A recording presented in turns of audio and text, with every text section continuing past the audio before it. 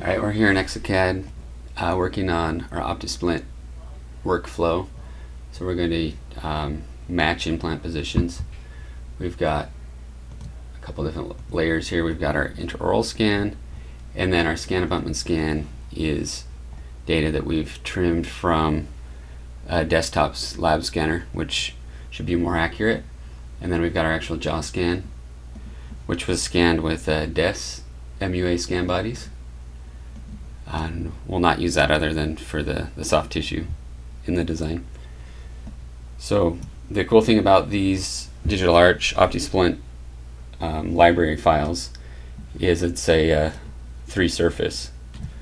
So we'll turn this off so it's easier to see, and it's a best fit match. So you can see the accuracy of the match and the surfaces that match. So this is nice because in a lot of these the data down by the gum line gets cut, and that's not part of the area that's picked up, which should improve accuracy. So we'll move on to the next one. Best fit match there, and we'll just keep working through here in the wizard.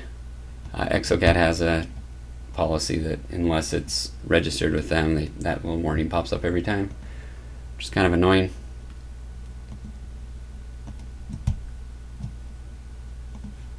For 10, and yeah, this is a pretty good match every time on these.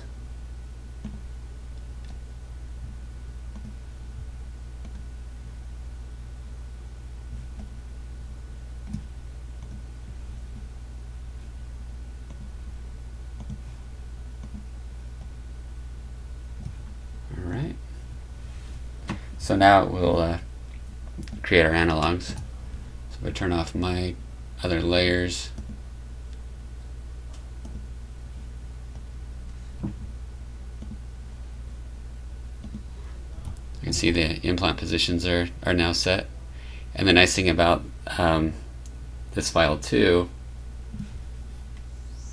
go back and show that, you can actually change. There are a lot of options here. So depending on what you're using, whether you're using a tie base, and then any brand that fits the Nobel style multi-unit, which is most common. So we've got different options for direct on the screws, Powerball, Rosen screws, and the DES 19018, which is what we usually use.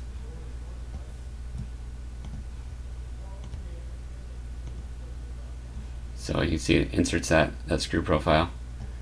Now the other thing,